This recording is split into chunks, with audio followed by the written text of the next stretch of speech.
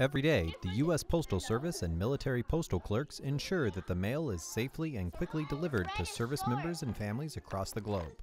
February 6 was National Thank a Mailman Day, and kids at the Ikego School-Age Care Program made cards to thank their local postal workers.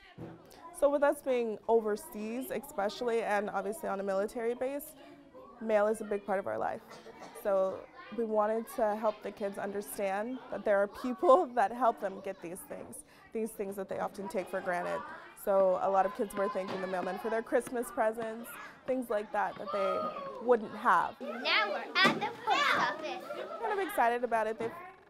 They almost feel like the postman is kind of like Santa Claus, because every time they get something from the post office, it's usually something great. They'll send things to their parents that are on ships or deployed in the desert. I actually just found out it was National Thank a Mailman Day, and it was really cool. I mean, we were unloading the truck. It's kind of been a long day. It's the end of the week.